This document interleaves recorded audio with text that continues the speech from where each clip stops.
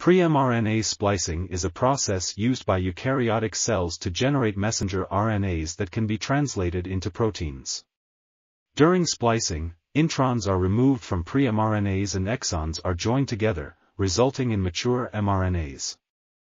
Splicing is carried out by the spliceosome, which is composed of small nuclear ribonucleoproteins, splicing factors, and other regulatory and auxiliary proteins.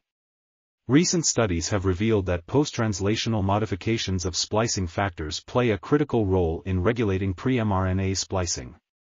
These modifications include phosphorylation, acetylation, methylation, ubiquitination, and sumylation. Defects in these modifications can lead to disruption of normal cellular functions and may contribute to the development of cancer. This article was authored by Miroslava Kretova, Tomas Selicky, Ingrid Cipakova, and others.